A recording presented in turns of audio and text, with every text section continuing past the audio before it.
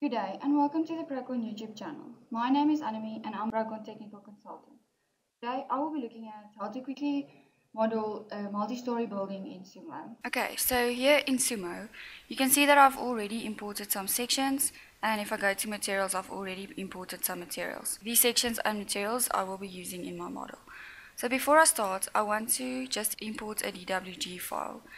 This DWG file I already created in AutoCAD, so I'm just going to import it into Sumo so that I can work according to this. It just makes the snapping easier and to ensure that I'm using the correct dimensions. So I'll just click on import, and then I can add a prefix or a suffix to the layer. And as you can see here, I can specify my DWG units and the level that I want to import this on. As you can see here, I've already created a few levels in my model.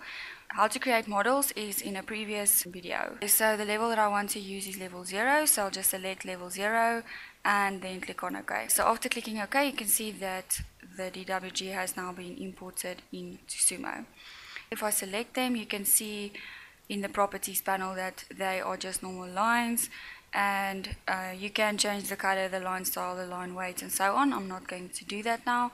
What I want to do is I just want to select this. After selecting it, you can see that you have curves tab that pops up with all your options for curves. You can see that you have general options. You can move it, rotate it, copy, linear copy, and you can change the geometry as well.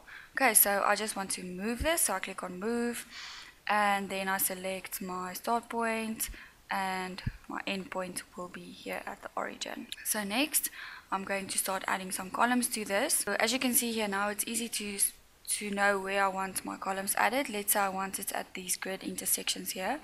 So I'll just go to structure here at the top, and then you can see there's a columns option. So I'll just click on column, and you can see that Sumo asks you to select your column base and select your column rotation. Before I do this, you can see in properties that I just want to change my section of my column. So I'm going to use that 250 by 250 concrete column, and I want to go to the top view here at the top and zoom in and select where I want to place my column. Okay, and I can also specify a column rotation. And if I go back to my isometric view, you can see there's my column. And so instead of now placing a column at each and every intersection, I'm just going to copy this in an array. So I select my column. You can see once again you have your objects ribbon here at the top, and then as soon as I selected this, the ribbon changed. So I'm selecting this array copy, vector start point, vector end in the x direction, vector end in the y direction. I'm just following these commands here at the top left in the y direction. So the number of copies I want in my x direction is 4, and the number of copies in my y direction is also 4. Okay, and after selecting that, you can see that all of my columns have been placed. So after this, I want to just add a slab here on these outside grids. So once again, just click on slab under structure and then just draw in your slab. And as you can see, I'm snapping there to my grid intersections.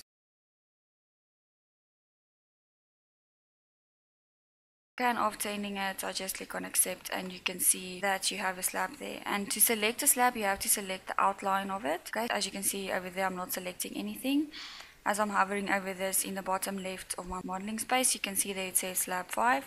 And if I select this, you can change the name. Let's say I'll change this to slab number 1. Let's change the thickness to 0.2, and you can change the mesh size, the material, and so on. Okay, so let's say I want this slab to not be on level 0. I want the elevation to be 1 meter, so I select it.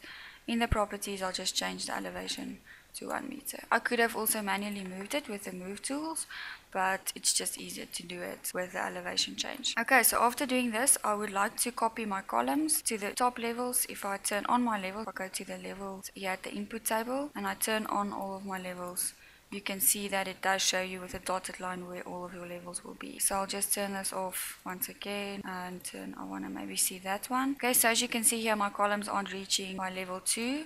So this is easy to change. I just select all of my columns and then change the height to 4 meters, and now you can see that it is reaching my top level. Next thing I want to do is I want to copy these columns. Okay, so I select them all, and here at the top in the ribbon, copy command, and I'll copy them to the ones at the top. Okay, and I just want to change the height back to 3 meters. Okay, and that was quite easy. I just selected them and changed that in the properties. Okay, now I want to copy the slab as well. So I just select my start point and my endpoints. And you can now just easily copy this. If you have a 5-story building, you can easily just select this and copy this. So what I'll do is I go to my front view, select these slabs in these columns, I go to modify here at the top, and then let's make it linear copy it from the base to the top, and let's say I want to have 5 copies, and I just select 5. And that's just an easy way to copy everything to top levels.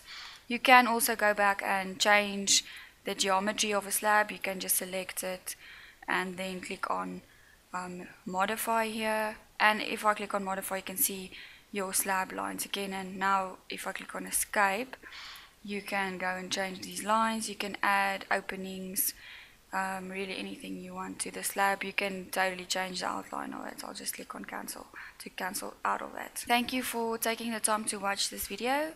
Remember, Prokon is an Autodesk Gold Partner and Authorized Developer Training and Certification Center.